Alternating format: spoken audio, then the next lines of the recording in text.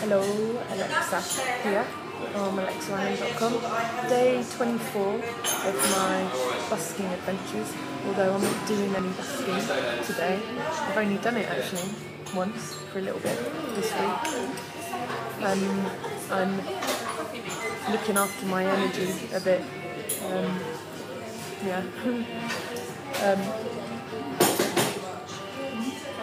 Out doing a little bit of writing and drawing and thinking and clearing.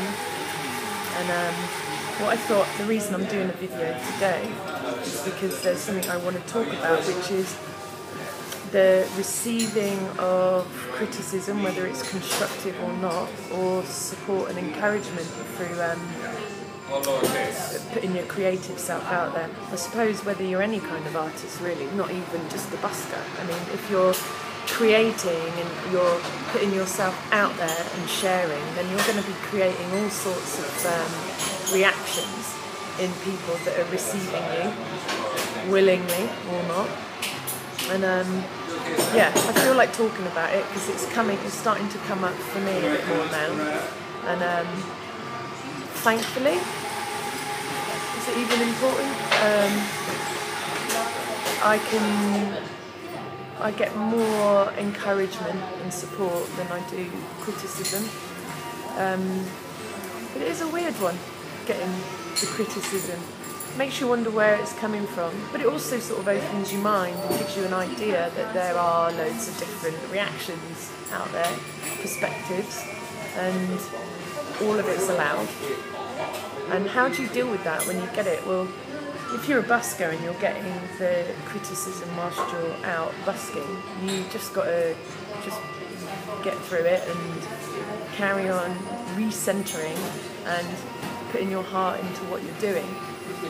If you're getting it later through social media or whatever, then it's, do I respond? Do I hold back? Should I respond to everything and everyone? Should I respond to just the good stuff? Should I respond to all of it? But you know, just look after your own energy and respond to where it feels right for you to.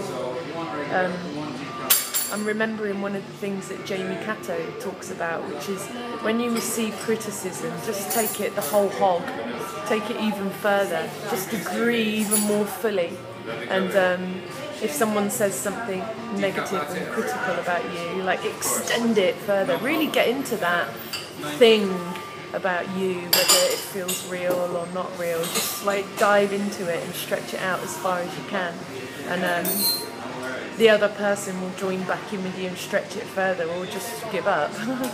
But the point is to not get defensive and resistant and closed off and shutting yourself down because you're receiving some negative feedback. The point is just to allow it to be there and to just keep doing what you love doing. I'm starting to learn that people have lots of different ideas about absolutely everything, but I'm specifically talking about busking here. It's interesting. Some people see it as an artist coming out and sharing their gift and treating the environment with that musical gift in that moment, kind of spontaneously, and they appreciate it. Other people see it as the only reason that you're doing that is because you're a beggar and that you're asking for money. And then there's every perspective in between those two things. It's interesting because the different people that I'm talking to, they do it because they love doing it. Some people do it because they want to be making money from it. But what is the most important factor? What's the most important intention? For me, it's the intention. There's no point doing anything if I haven't got the intention right. And the first intention is that I'm looking after myself and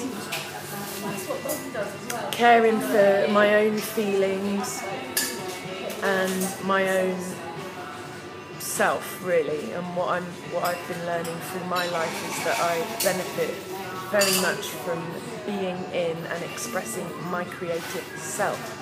And if I don't, I can very easily contract, get depressed, struggle, freak out.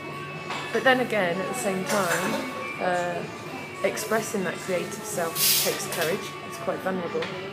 But it's all a learning process, isn't it? It's all a learning process, and you get all sorts of feedback. What are you going to do? What are you going to do? Let that close you down, or are you just going to carry on doing what you love doing because you love doing it, because it's having a positive impact? Even if it's having a negative impact somewhere, that's still positive. It's having an impact. It's causing movement. It's causing shifting of some kind. But I would say, like the guy I interviewed yesterday, I asked him what his top tip was, and he said, make sure you're enjoying what you're doing, and for the love of it, and that you smile. And even if you can't smile, which you will eventually if you know what you're doing, just keep doing what you're doing regardless of the feedback. Maybe take some of the feedback on hand if it's going to help you, but the other stuff, the heavy feedback, the heavy critical feedback, either let it be, just let people have their opinion, or take it even further. Like Jamie Gatto says, agree fully, then there's nowhere to go. I hope I made a point there. Anyway, see you later.